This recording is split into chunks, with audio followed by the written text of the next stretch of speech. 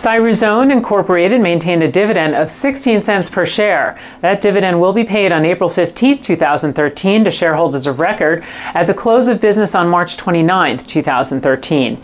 Those shares are higher by 0.7%. Among dividend increases, Raytheon announced its quarterly dividend of 55 cents per share, which is an increase of about 10% over its prior dividend in December of 50 cents.